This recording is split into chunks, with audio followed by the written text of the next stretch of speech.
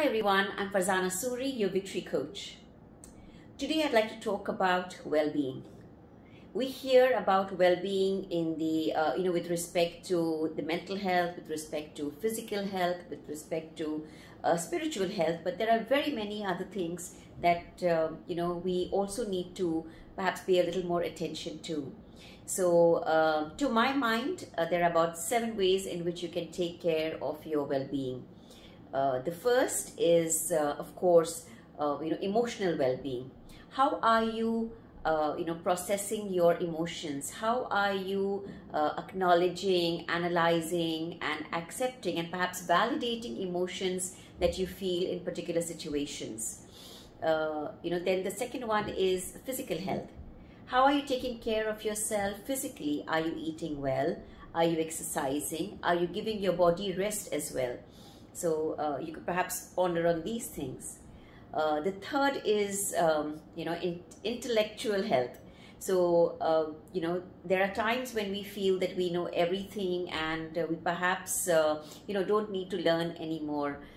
This is a time, this is also a very important aspect of our well-being, which is intellectual health. So what are you doing to tease your brain? What are you doing to, to learn more and keep the, keep the mind in active mode? So your intellectual well-being is also important. Then we have the spiritual well-being, which is, how are you nurturing your soul? What are you doing to elevate yourself? That is something that you may also want to think about. Then our, relationships. So what are you doing for your, social health? Are you meeting up with friends? I know it is a pandemic and we are under lockdown. However, there are different ways in which you can connect with your friends.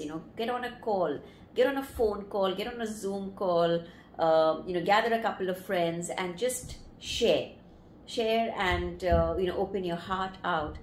We all need that. We all need support now and then. Another way to also ensure that you're taking care of your well-being is, from an occupational perspective. Is there work-life balance?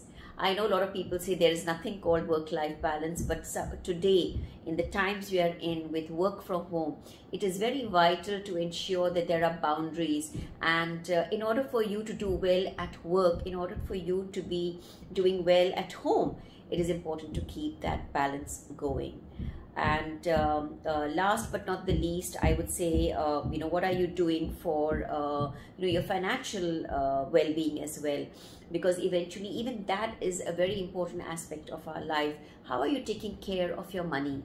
Do you know how much money you have? Do you know how are you going to sustain yourself for, the next few years? What are you doing to ensure that your money really makes money?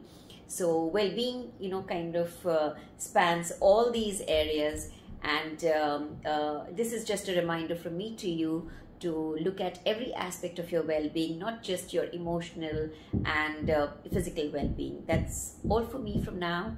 I'm Farzanasuri, your victory coach. Be cool, be classy, be victorious. Bye for now.